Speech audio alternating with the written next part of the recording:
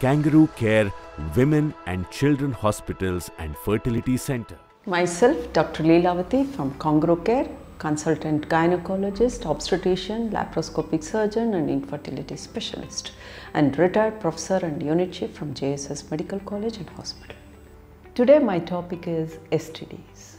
We selected this topic to educate the youngsters because nowadays the STD incidence is rapidly increasing.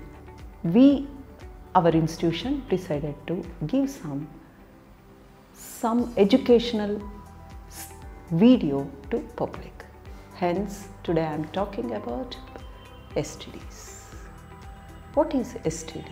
As you all know, it is a sexually transmitted disease which transmits from one to another. Nowadays, you all come across premarital sexual contact, living together, and multiple sexual partners. So, what are the causes for sexually transmitted disease? For this question, it may be viral, bacterial, or protozoal. What are the symptoms? How you people who affected to STD will present or suffer? First and foremost is vaginal discharge, which is a bad discharge. You cannot tolerate that discharge. It may be blood-stained, fishy odor, or greenish, yellowish, so on. The next symptoms are rashes around your private part, vagina, perineum, buttocks, anal around the anus or anal region.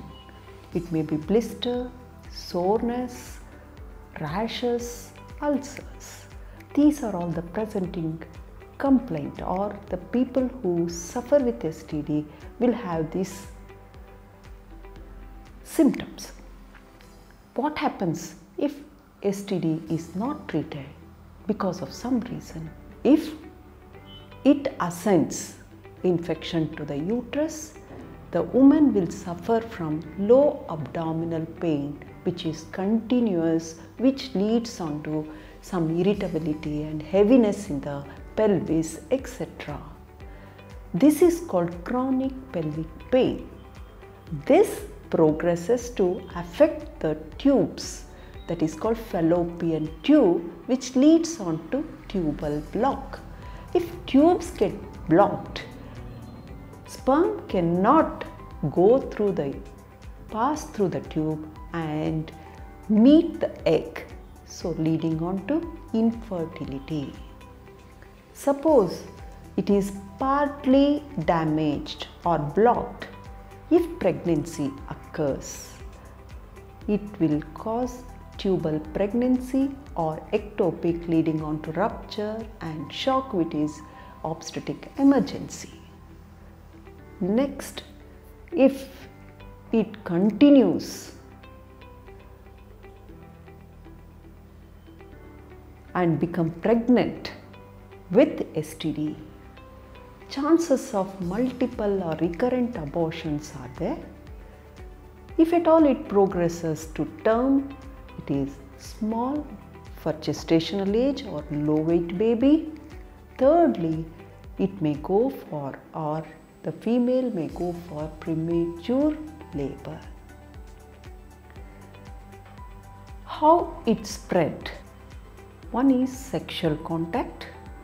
Second one is the affected mother which she feeds. It may transmit to the baby through breast milk. If at all, it can crosses the placental barrier. That means mother to the baby which is in the uterus also get affected. If at all, mother is suffering from STD.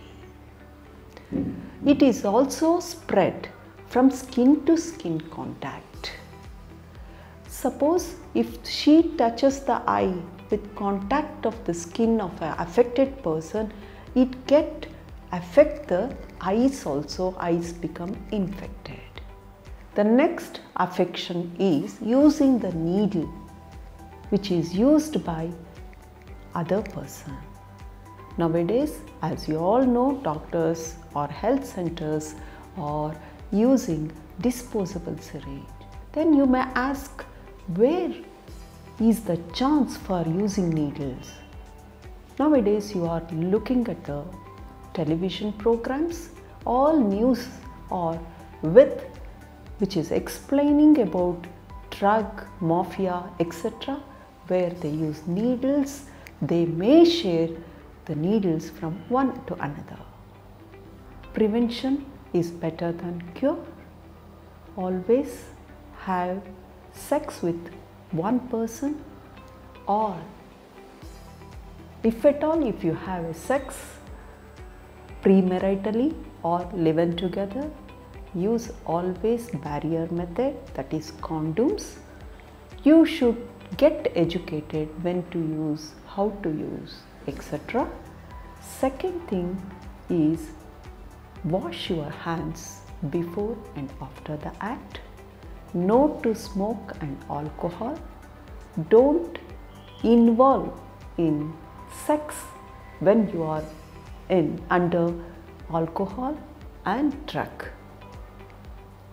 If you ask whether we can douche after the act of sex, no, because abrasion already there, it may lead on to fast spread of the organism.